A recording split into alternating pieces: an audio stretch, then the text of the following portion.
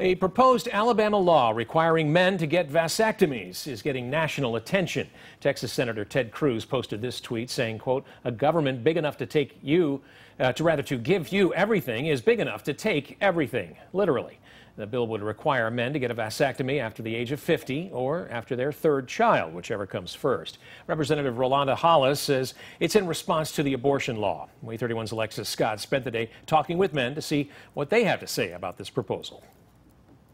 Several men don't think this legislation will pass at all. They think getting snipped at a certain age is not the same as having the option to choose whether or not to go forward with the pregnancy. Say, for instance, like I fall in love with a woman and she's still able to produce children, and I'm 50 years old and she wants to have a kid.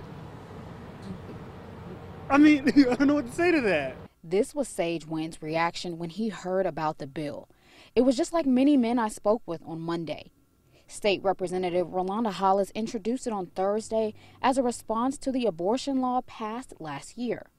Okay, hopefully it's thought-provoking. It's obviously not going to pass. It's not even intended to pass. It's just intended to point out ridiculousness. Ben Tucker told me he understands this proposal is meant to get people talking about reproductive rights between men and women, but just thinks it's not fair to put an age on the procedure. Along with age and maximum number of children, if passed, men would have to pay for the surgery out of pocket. My first thought about it was that's a little strange to just mandate that, I feel like. The abortion law passed last year makes performing abortions illegal, with a few exceptions. Though some men told me they disagree with the way the state went about it, they don't think the male equivalent will go very far. For whatever reason, those are considered less ridiculous. And I understand the emotional connotations associated, but they're not necessarily well thought out. Right now, the bill is in committee. If passed, it will go into effect 3 months after it's approved.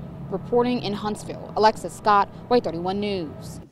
Hollis represents the Birmingham area. She released a statement after introducing the legislation. She said in part, quote, "Alabama taxpayers have been forced to hand over more than $2.5 million in legal fees to the ACLU to fight unconstitutional attempts to restrict women's access to reproductive health care. And the majority party's continued attempts to restrict women's reproductive rights could cost Alabamians even more."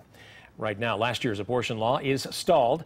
Planned Parenthood and other groups filed a lawsuit shortly after it was signed.